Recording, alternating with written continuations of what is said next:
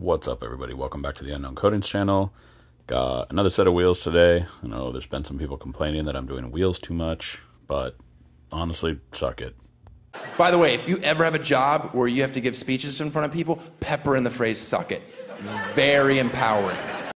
This whole channel is basically built on wheels, and I love wheels, especially old, rare Japanese wheels like these ones. So this is Advan RGs. They're supposed to end up looking about like this. The customer actually wanted a little bit brighter white, but this is, as you can see, kind of a weird metallic-y white, of course with a blue stripe. There was a weld done on this prior to this customer getting this wheel. The weld actually looks okay, but they did almost no cleanup work on it, so I ended up doing that for them later. I don't think I even show it in the video. These are going into our Express Chem chemical strip setup. I have a video coming out in just a few days about this setup and how well it's been working and everything I like, everything I dislike, and some more information. This thing's all stripped, and a bunch of these have curb rash. Nothing too crazy, but as I've said in other videos, I like to do the curb rash repair before blasting. I think it's just a little easier to see it. It's a little more defined when you get it all gone. And then the blasting just kind of evens out that whole surface once again. So, like I said, it's only on a couple of these, and it's not too bad.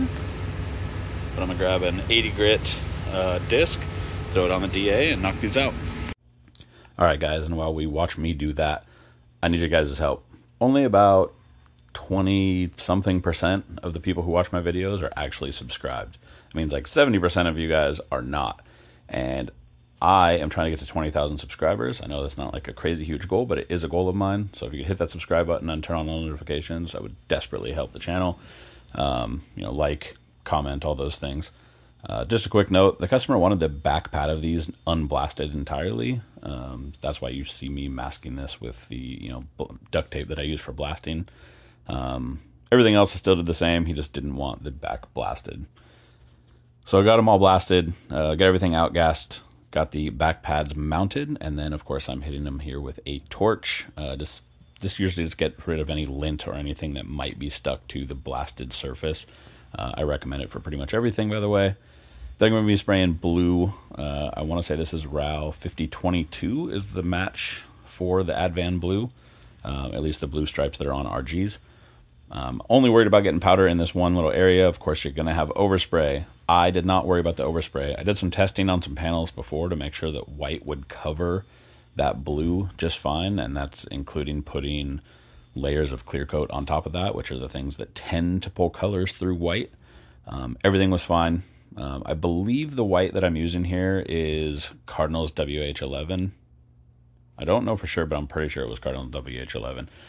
Just be aware if you do try to lay one color over another, those colors can have a negative interaction, especially if you're putting clear over it.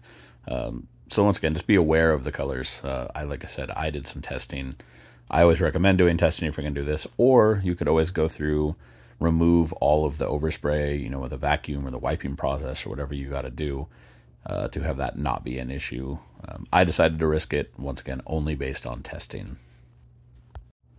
I actually love Advan RG. It's one of my favorite wheels. This is probably the maybe 5th or 6th set I've done on the channel. I think this is the 2nd or 3rd set that I've done for this actual customer. So this is a very old wheel, very rare. There are new versions of this wheel, the Advan RG 2 and 3, I believe. But these are the classics. These are the OGs. These are the ones that kind of everybody wants. I will say there is like a little spot where the spoke rolls down into the lip. There's that little edge right there that does not love to take powder. So you'll see me focus on those areas. Even after I've coated the whole wheel, I go back and focus on those areas because the one time that I was ever light in an area that I had to redo was right there. So if you're doing wheels like this, just make sure you pay attention to that. TE37s tend to do the same thing right at where the spoke rolls down into the lip. So now that the white's on there, and we need to remove all the white from the blue. Now, a lot of people are going to say, why didn't you just mask this? Masking this would have been an absolute nightmare. So the groove that I'm in right there is a nice, pretty well-defined groove, but at each end of the groove is a rounded edge. And then on top of that, I don't know, it's, I guess, concave. So trying to get tape down into that round and then also have clean edges would be nearly impossible. So I'm using some, a shop vac with some different attachments. I'm not going to mention who the attachments are from just yet, because I'm not sure that I love them, for one. And I think part of the reason that I don't love them is the quality of the actual part. Now, it's not taking shots at anybody, and I might be using something wrong. That's why I'm not saying anything. This is also me doing it with just a Bic pen that had all the stuff removed. This has been my go-to for doing kind of small defined things. It's very easy to control, very clean pickup. And then I went back to another tool. Once again, could be using it wrong. Don't want to bash anybody. That I sort of love, sort of didn't love. I tried different variations of it. I think I just need a little more practice, and then I will have a video coming out kind of explaining what I do and don't like. What you see I'm using here is actually a syringe with like a plastic end. I don't remember what the ends are called. If you ask me in the comments, I'm sure I could tell you. But that's for doing really, really, really fine, really tight powder pickup. Cured those, obviously. That's what you saw, the blue with the white stripe. And now I am putting a custom mixed flake over top of these. I was trying to match the flake that was on the original Advan color, and nothing from any company was what I needed it to be. Shattered glass, light shattered glass actually, was pretty close, but the type of flake was drastically different. So I ended up ordering just a flake and mixing it into a clear to get as close a match as I possibly could for this customer. The customer wasn't going to be too picky about it. We were doing a match to that wheel that I showed you earlier on in the video, but it didn't have to be absolutely perfect to that. He actually wanted it a little bit brighter, and I told him, all right, well, I'll try to get as close as I possibly can with the flake, but I don't know what flake they used 20-something years ago, so I'm going to guess and see how close I can get this. We're coating the whole wheel, of course, and as a result of that, the blue stripe is going to be being coated as well, which means we're going to have to vacuum it once again. I will say this, watching myself on video kind of grosses me out now. I'm way too fat. I'm going to be working on that. So if you see me slimming down in here, I'm not doing drugs or anything. I'm just probably eating less garbage.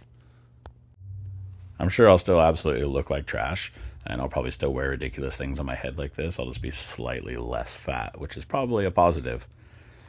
So once that's all on, of course, we're going to have to go back and vacuum it. And once again, I think trying another tool, trying to find the right tool to do this exact job. What I have learned over the years of using a vacuum to do this type of job is there are multiple good ways of doing it. There are tools online. There's, guys that do nothing but sell products to do this, and they work fairly well. So does a Bic pen.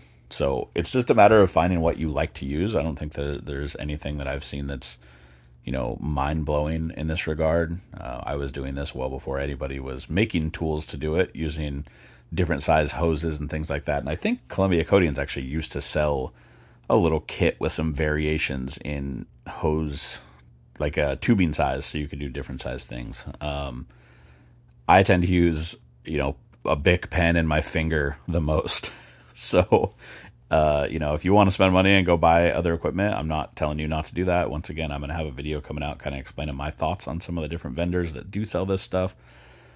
But we're done with the wheels now, and as you can see, they came out absolutely gorgeous. The blue stripe is mint. It's perfect all the way around to all the edges.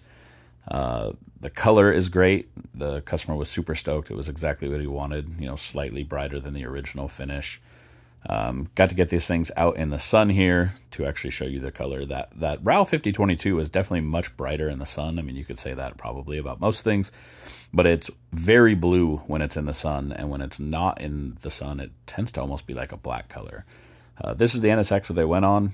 This is the same NSX that the last set went on. Advan stickers all added, and as you can see, this car is absolutely stunning. It has a ton of really good rare modifications from Japan, and I absolutely love this car.